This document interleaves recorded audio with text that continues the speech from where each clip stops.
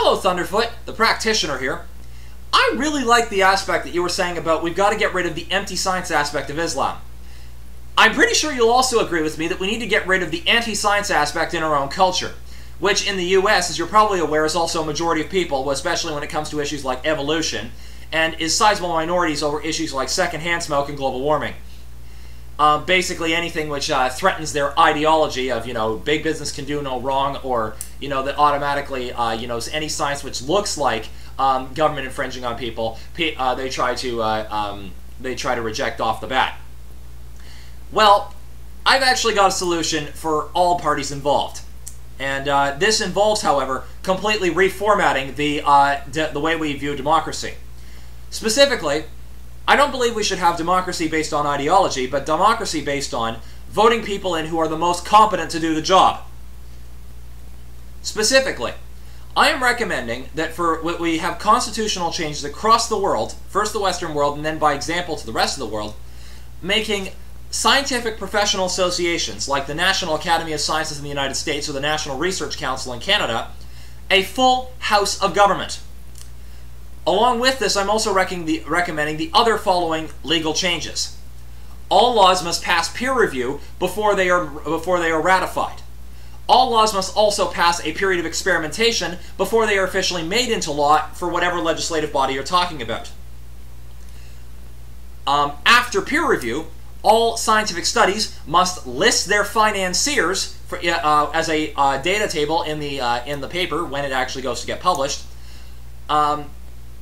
All people must pass an objective test for adulthood, specifically the ability to perform a basic mathematical function and certain emotional maturity tests as determined by psychologists, psychiatrists, and neuroscientists.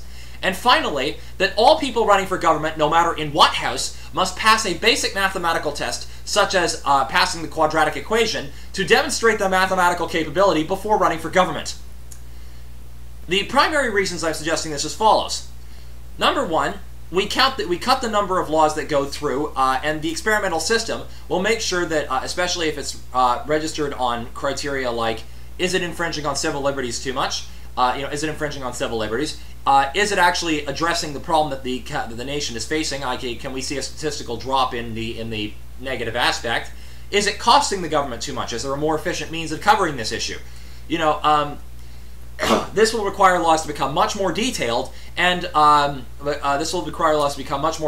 much more rigorous in their checking before they go through. The primary reason I'm proposing the legal modification or constitutional change that all scientific publications must have their lists of financiers is to spot conflicts of interest and potential flaws in the data much earlier on, especially if the science itself is something on an issue towards the public health. Primary reason of this is that the journal Lancet earlier this year finally repealed the study linking vaccines to autism because it turned out the doctor in question who had done the study had been paid by the lawyers to do so and had deliberately falsified the data. Hence why if this particular law had been in place earlier, that particular conflict of interest would have been caught 10 times earlier. The study was already disputed anyway due to faulty methodology, but nonetheless, it would have been a lot easier if, if that conflict of interest had been noted. It would have been much more. It would have been much more heavily scrutinized and repealed, years earlier, and we wouldn't have had this decade worth of debate over this fucking issue. But anyway, along with that, other things along those lines. I'm also proposing the objective age of adulthood, so this way we can remove the Yahoo factor, i.e. creationism, etc., from influencing government, as well as certain aspects of the libertarian policy, etc., much earlier on. I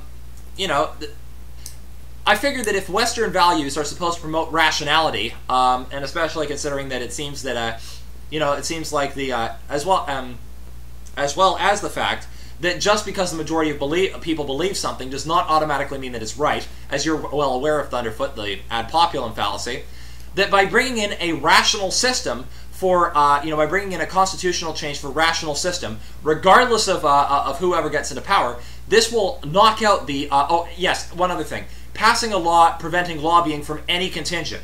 What this means then is that this will, just simply, if you have an idea, submit it through a peer review process, thus meaning that all ideas get processed rationally, no lobbying from any group based on ideology, and we can kick out, like I said, and then we can process in a truly rational form.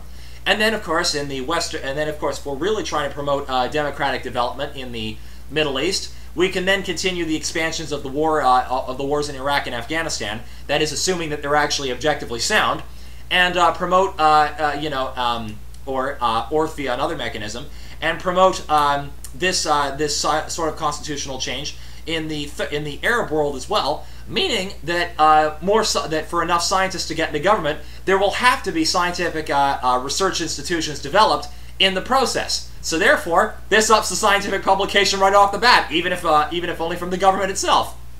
Anyway, that's my opinion. Take it for what you will. Here's hoping I'm not genocidal by coming up with this idea. And I should mention I'm actually seriously proposing this for the Western world in other forms. And let me put it this way politely.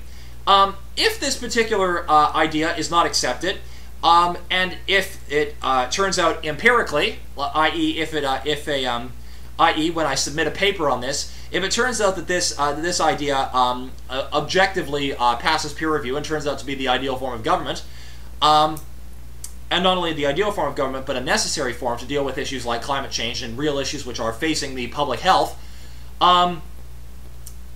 then, if nothing else, I promote a bloodless revolution to take over government and instill this very set of constitutional ideals. But anyway, that's my opinion. Take it for what you will. Post in the comments below. See ya.